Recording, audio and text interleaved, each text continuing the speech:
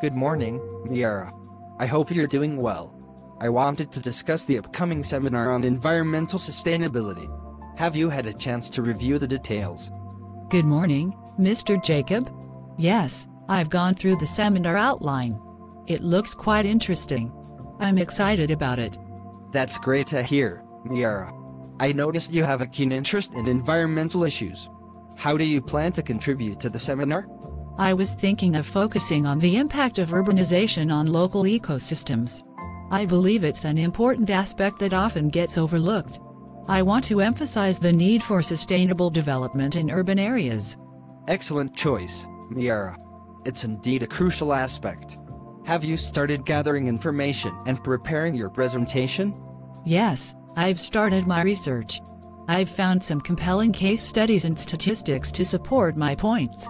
I also plan to incorporate visuals to make the presentation more engaging. That sounds well thought out. Remember to keep it balanced and present both challenges and potential solutions. Also, make sure to connect your topic to broader environmental sustainability principles. Absolutely, Mr. Jacob. I want to highlight not only the problems, but also showcase feasible solutions for sustainable urban development. That's a commendable approach, Miara. Also, consider incorporating any recent developments or innovations in the field. It adds a contemporary touch to your presentation. Good point. I'll make sure to include the latest advancements and their potential impact. Is there anything specific you'd like me to focus on? Just ensure that your presentation aligns with the overall theme of the seminar. Address the interconnectedness of environmental issues and emphasize the importance of a holistic approach to sustainability. Got it, Mr. Jacob. I'll make sure my presentation fits seamlessly into the broader context of the seminar. Fantastic, Miara.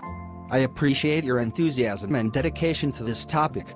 If you need any guidance or assistance during your preparation, feel free to reach out.